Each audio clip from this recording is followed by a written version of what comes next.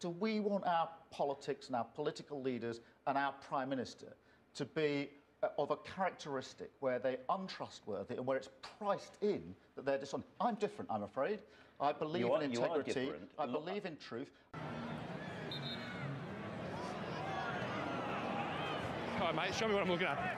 First of all, raise your hands if you're into scrapping tuition fees. That's everyone. Renationalising water and electricity. Yeah. Will you nationalise the big six energy companies, yes or no? No.